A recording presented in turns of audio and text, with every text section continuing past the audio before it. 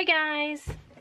Today I'm going to show you how I do the ribbon trim tutu, how I do the double layers so I use less ribbon on my ribbon trim tutus. I had a couple of people ask, and I think I showed it once in a video, but it was just like a daily vlog that I did. And if you don't know, I do daily vlogs where I vlog my life every day, and so if you are interested in seeing that, you can go ahead and subscribe, and yeah. So anyway, I'm going to show you how I do this since no one's home right now, and hopefully I won't get interrupted. I unfortunately already cut my tool, so I can't show you how I cut my tool, but I will leave a link down below where I did another video where I showed how to make a ribbon trim tutu, and I show you how to cut your tool. You have to use the tool off the bolt, and in that video I think I used 8 yards of tool. And the tool comes in a layer, so when you have 8 yards and you are going to cut, let's say if you cut 12 inches, there's going to be 2 pieces of tool that will be identical. There will be, but both will be 12 inches in width and the 8 yards long. So instead of separating my 2 pieces like I did in that video, in the video I separated them and I put ribbon on one piece, and then I just linked the other one together. So in the end I would have 16 yards of tool, and it would be 12 inches in length or in width. So instead of doing that, I'm going to keep both pieces together. And I've actually modified this a little, because before, when I first started doing it, I was just using the 8 yards like I would in a regular tutu, a 12-month tutu. I would use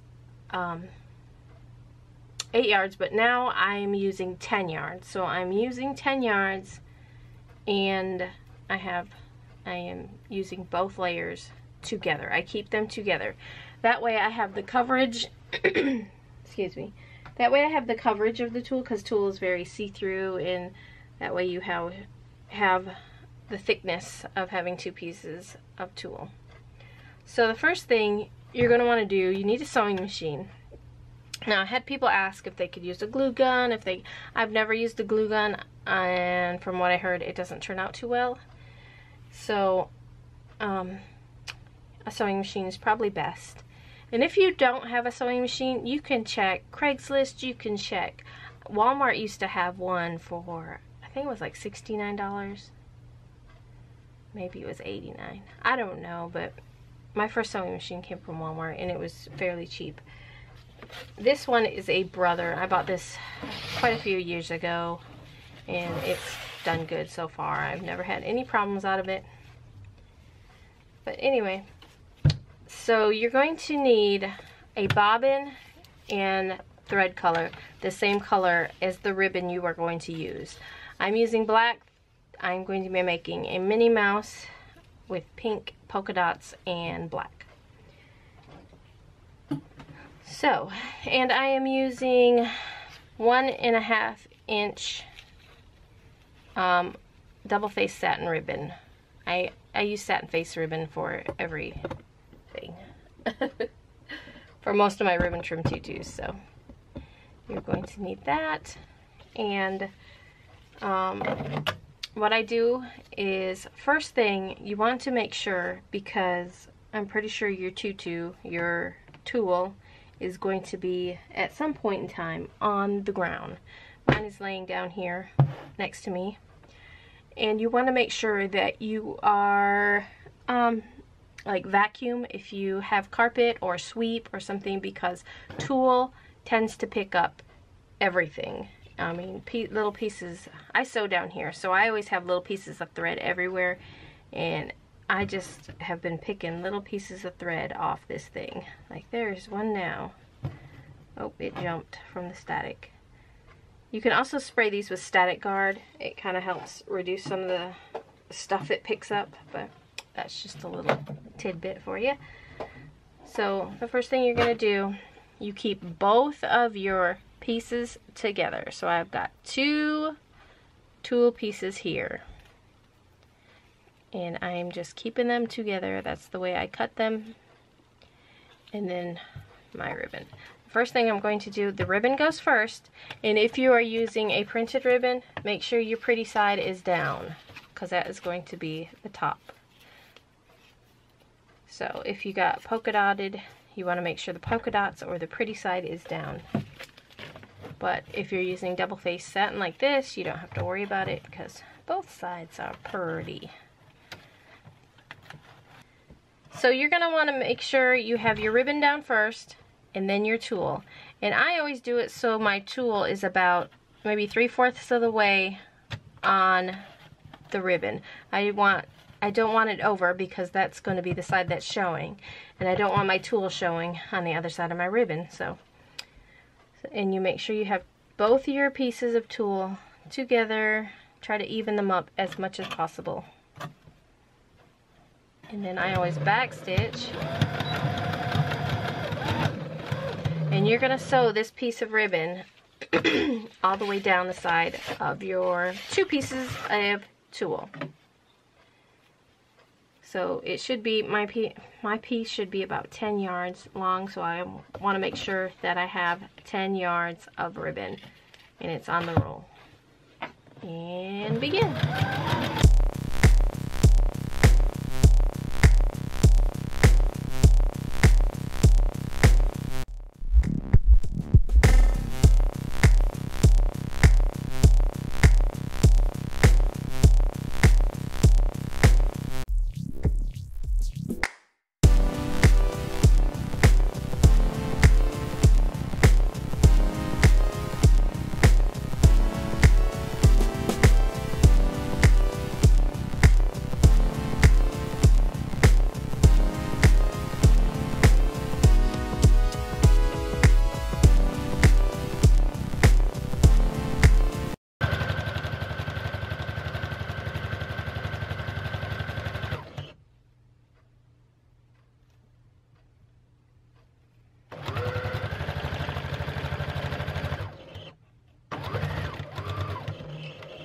Okay, when you get to the end, you want to make sure you backstitch.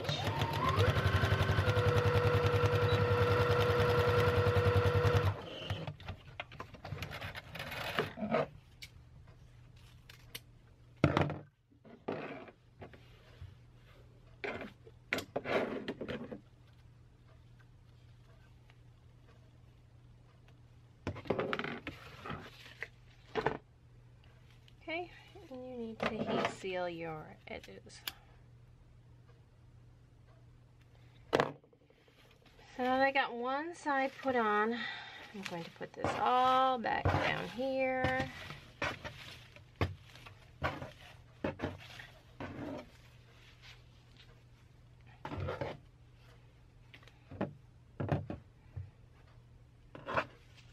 And I'm going to turn it around. And I'm going to be using pink polka dot since it's for a pink mini. I'm going to change out my thread. I need pink thread now for both top and bottom. So you're going to want to heat seal again. And people have asked what kind of ribbon this is. This is grosgrain ribbon. Sorry, my phone's, I have it on vibrate.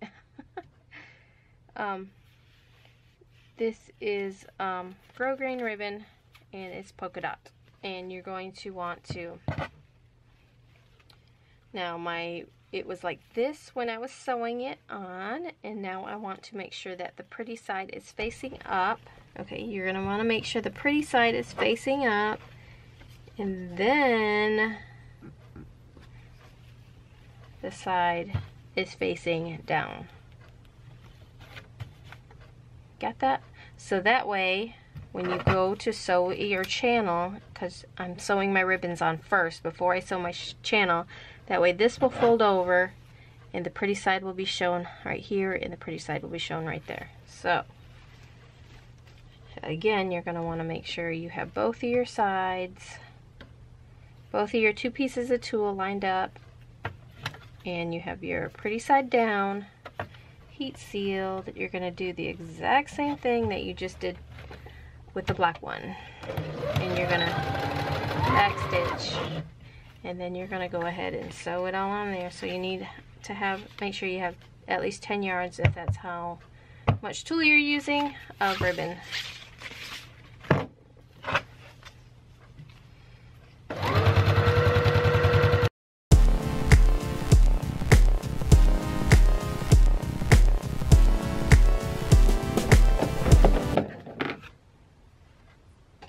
Okay, when you get to the end of your tulle, again, you're going to want to backstitch when you get there.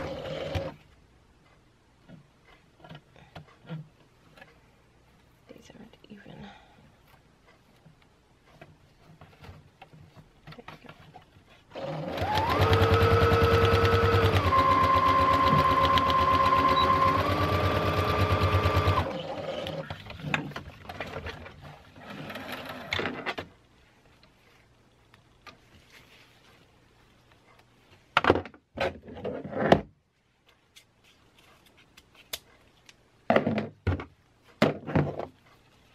And you're going to want to heat seal.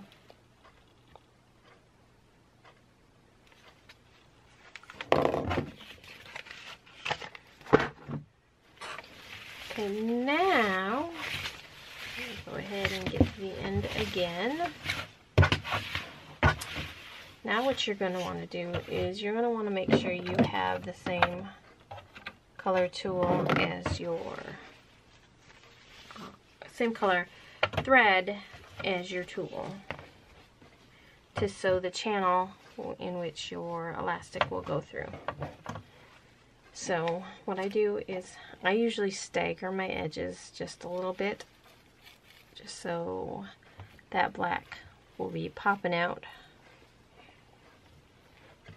And the elastic I'm using is 3/4 of an inch, so I want to make sure I have at least an inch to an inch and a half for my channel, because the thinner you do it, the harder it is going to be to get your elastic through the channel. So I'm doing it right there, so yeah, there's plenty of room. It's probably about 1.5 inches. And you're going to start, and you're going to backstitch.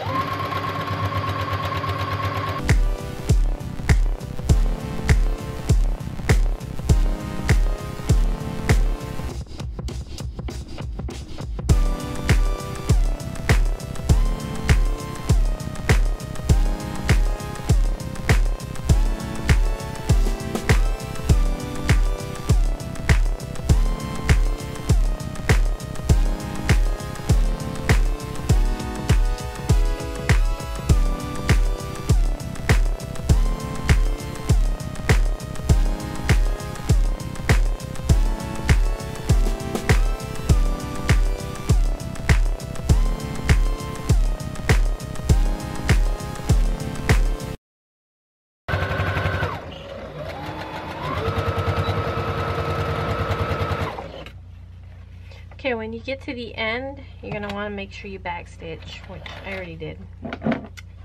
So, now these do take quite a bit of time to sew, as you probably saw. It takes me roughly about, I don't know, 45 minutes to an hour to make one, depending on the size. So now what I'm going to do is gonna get my elastic. First I'm gonna cut this off. If I can, come on, scissors work. And let me see if this is the one I had measured out already. Yeah. Okay, I make my my 12 to 18 month tutus. I make them. Hold on. I see a thread on here. I'm gonna cut. I make them 18 inches of unstretched elastic. So this is 18 inches unstretched. Okay, in here I already have one already done. So you're going to use 18 inches of unstretched elastic, and what I do is I get these big safety pins and I put one on the end. and then I use one on this end. I only put this one on the end just to keep my tool from coming off. So then, now this is where if you're not used to it, you're going to get some cramps in your fingers. But you just go ahead and feed your tool onto your elastic through the little channel you just sewn.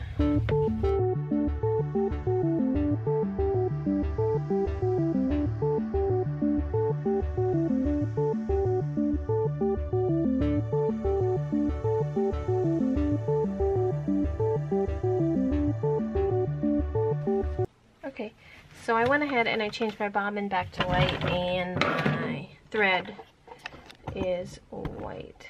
If you can see, it's white. Just because this waistband is white, and I'm not going to put a bow on this one. Now, if I was, let's say, going to add a bow, I guess it really wouldn't matter what color I use, because I would be covering that part up with the bow. I'll just show you real quickly. And I overlap my two edges. Let's see if we can zoom in on this. Hello, camera. Okay.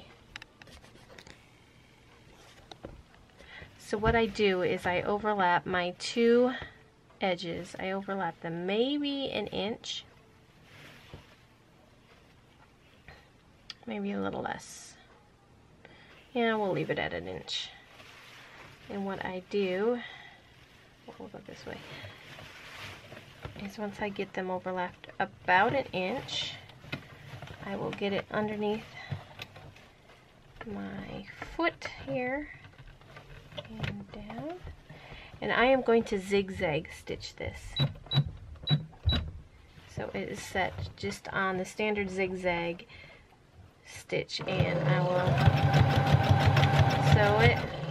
Once I get to the end, I don't know if you can see that, once I get to the end, I'm going to back stitch all the way back across to the end.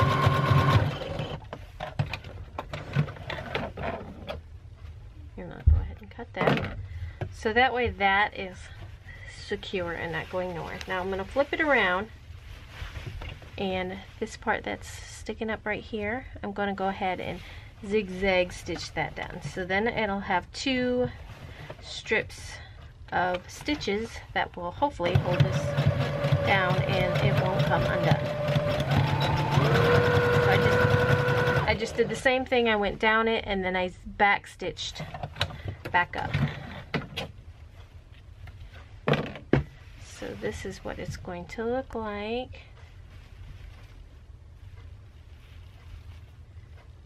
So of course it don't want to, there you go. So I was going to say I don't want to focus on the strap. So that is safe and secure, and I know it's not going to go nowhere.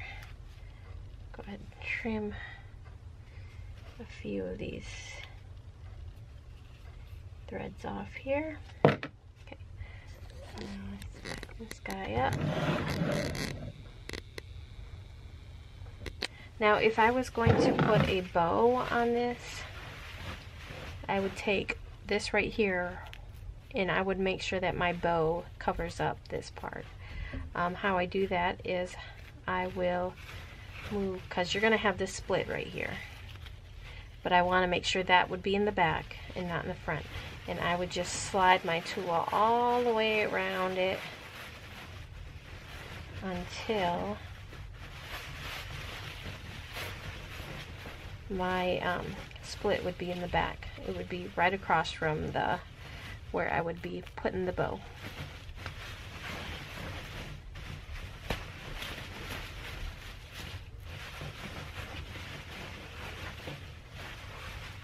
I think that would be right about right, so I'll go ahead and even up my tool all the way around here.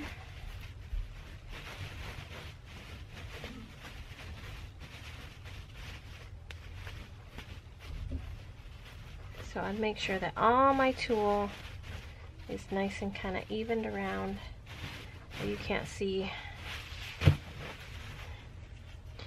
right there it looks a little sparse. So I move some of this over that way.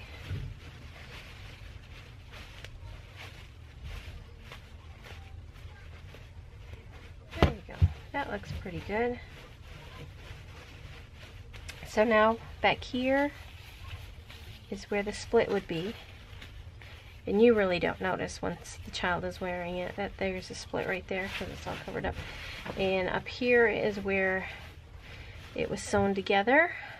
But if I was putting a bow, I'd put it there. That way you wouldn't be able to see that part of the waistband.